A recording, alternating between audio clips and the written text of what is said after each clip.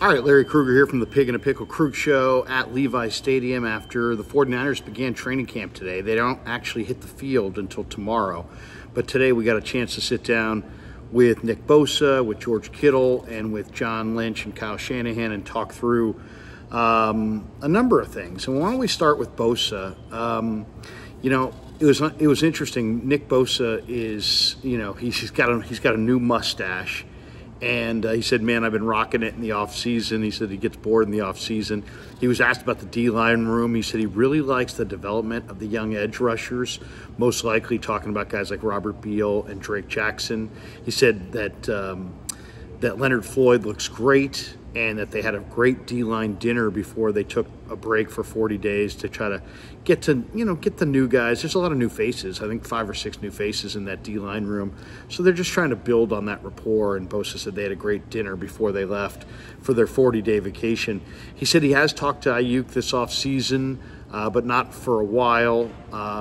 He says he doesn't pay attention to the criticism from people who offer criticism for anybody who holds out. He said, I just ignored it. He said, I ignored it last year, and Brandon probably should ignore it this year. He said he talked to Dre Greenlaw, and he said that Greenlaw is progressing and sticking with his rehabilitation plan. And then I asked him about his off-season workouts, if he did anything different. And he just said, after you play a 20-week season and you go to the Super Bowl, you got to take it slow after a long year. So he said, me and Joey did a lot of really good things together, getting ready for the season. He works out with his brother. But he said he kind of took it slow after playing that much football. He said you need to take it slow after you play 20 weeks.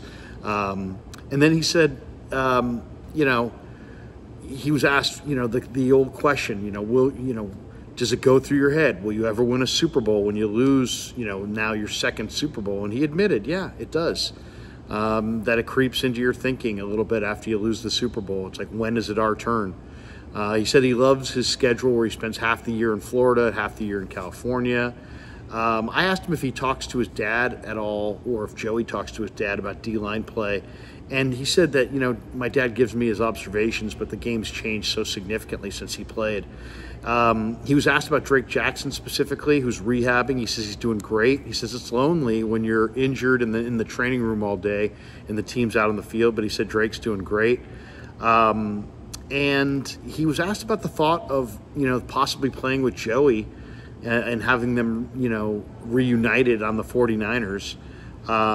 And he said he did think about it. He said it was fun to think about, but ultimately that Joey wanted to show loyalty to the Chargers, the only team that he's known ever since he's been in the NFL.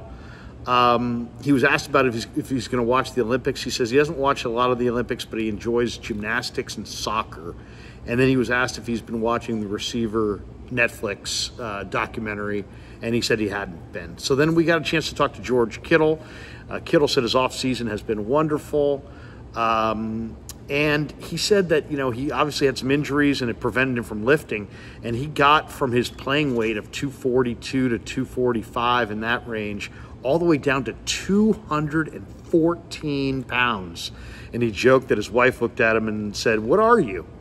What are you right now? But he said he's back up to 242 and ready for camp.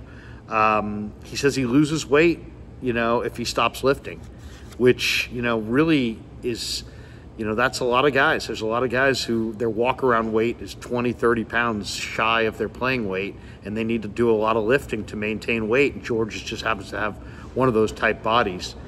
He was asked about tight end U and what he got out of tight end U. He said he talks to a lot of tight ends about how to take care of your body in the off-season, little tricks of the trade. He said he's a big fan of the Netflix series Receiver. He said him and his wife have been watching it quite a bit. He said he's really determined to get back to the Super Bowl after losing 2. He said losing 2 Super Bowls is not fun. And then he just mentioned how the 49ers have kept the entire offense together, so he feels really good about that. He was asked if he goes back and watches Super Bowl 58, and of course all the players will watch it at least once, but he's like, no, I do not spend my offseason rewatching over and over again Super Bowl 58. He was asked about, have you spoken to Aiyuk? He said, I have spoken to him a couple of times. He said Kittle admitted that he said he hated the contract process. And then it was helpful for him to talk to other guys like Richard Sherman about like what they've gone through and just trying to keep, a level head. Kittle also said that he loves Nick Sorensen as the first-year defensive coordinator. He talked about going to CMC's wedding. He said he'd never been to Rhode Island before. And then when he was asked about Shanahan's mustache, he said, I told him to keep it. But obviously Shanahan opted not to keep it. And then we had a chance to talk to Kyle Shanahan and John Lynch, and they came out and gave us the news first, which was that Drake Jackson, Talanoa Hufanga, Dre Greenlaw, and Ricky Pearsall all will begin this camp not practicing. Jackson, Hufanga, Greenlaw on the PUP list. Ricky Pearsall has got a hamstring deal, and he's on the NFI list because he hurt his hamstring when he was not here at the facility, and that's why he's on the non-football injury list. And of course, Lynch got a lot of questions about Brandon Aiyuk. He said he said a lot of people said, hey, Brandon Aiyuk supposedly going to report today. He's like, we expect all of our players to report. He said that they've started this negotiation early with Aiyuk, that they've had excellent communication throughout. He was asked, will you restructure his deal like you did with Raheem Mostert? And he said all things are on the table at this point. He won't discount any angle or option. He was asked about, if he's concerned, or Shanahan was asked about if Shanahan's concerned that Aiyuk, may be rusty or there may be a negative impact of missing practice time. And he said he's always concerned. He says he's always concerned anytime players miss time that they're going to fall out of rhythm and lose effectiveness. I mentioned to John Lynch that last year he basically stated Nick Bosa unequivocally will not be traded. He's like absolutely guaranteed that Nick would not be traded. And I said, would you offer that same guarantee about Brandon Aiyuk? And he laughed and he thought about it for a second and he said, there are no absolutes there. So he said, Brandon's a part of our team. He's a big part of our team. We love him. We want him. We're trying to re-sign him. But he would not guarantee. Last year, before I could even get the question out, I'm like, John, is there any chance that you would entertain a trade for Nick Bosa? Before I could even say Bosa, he was like, no, absolutely not. We will not entertain any trades. He would not go that far this time with Brandon Aiyuk. He said there are no absolutes. So what does that tell you? It tells you that there's a possibility that this thing does not come together, or if this thing is not going to come together, that they could pull the trigger and trade Aiyuk. So I think that was a very clear message from today. I thought that was one of the most significant things to come out of today's presser, is that unlike last year with Bosa, where he guaranteed he would not be traded, he would not make that guarantee with Brandon Aiyuk. I thought that was really interesting. Shanahan mentioned how he has a personal relationship with all the players. He says he's got a lot of love for BA, but that can only go so far. Shanahan said it's a business. So, the Niners are pretty locked in on trying to, maintain that this is a business and that they don't want to, they can do whatever they want, but they want to make sure that everybody knows that this is absolutely a business. And that's just the way it has to be.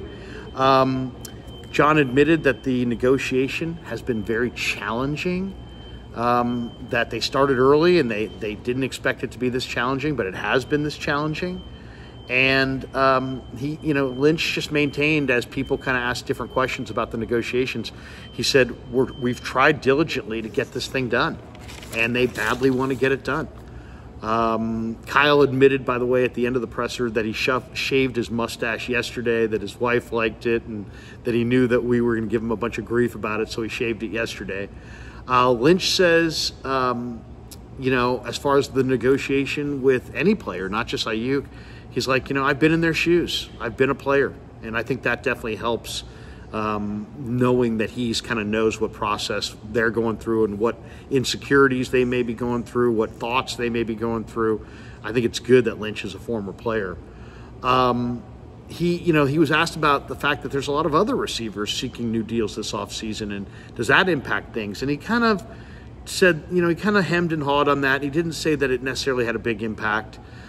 He's like, both sides have to agree to get a deal. I mean, it sounds simple enough, something that we would all know, but it's true. I mean, they just have not been able to get on the same page. He was asked about Ricky Pearsall's hamstring, and they said that he's likely to miss a block of days. They define a block as 4 days. So there's 4 days and then there's an off day. Every 4 days there's practice and then there's an off day. So they call it 4-day blocks. So Pearsall with the hamstring is going to miss the initial block. And that's just an estimate. And they have no idea where it's going to go from there. But he will not be out on the field to start training camp tomorrow, at least for the first 3 or 4 days. John was asked, hey, you seem like you're taking your time with this. And he's like, no, I'm actually really impatient. I don't like to take a long time with these extensions and these negotiations. I'm impatient. I like to get it done. Kyle said that it was very important for the Niners to get the CMC extension done. And obviously we know the importance of CMC to this roster. The guys were asked, both Kyle and John were asked if Aiyuk showing up was an optimistic sign that maybe a deal is imminent. And he said, we'll continue to work to find a resolution. But he wouldn't say one way or another that they were, that Aiyuk showing up, really had any meaning. He did mention, Lynch mentioned that Kittle and Mooney Ward and Jake Brendel, who all had injuries and surgeries in the offseason, are all 100% coming into camp. They may be given rest days, but they're a full go to start practice tomorrow. As far as, they asked Lynch if he has a timeline.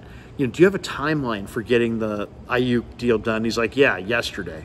So in other words, he has no timeline. He's just trying to get it done as fast as possible.